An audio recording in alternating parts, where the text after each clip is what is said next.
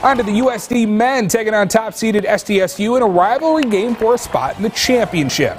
Down 5 early, Cruz Pero Hunt, the pump, the drive, and, well, he led the Coyotes with 19 points on the night. But from there, SDSU started to heat up in transition. Here, it's Douglas Wilson putting away 2 of his game-high 21. Timeout, and USD down 16.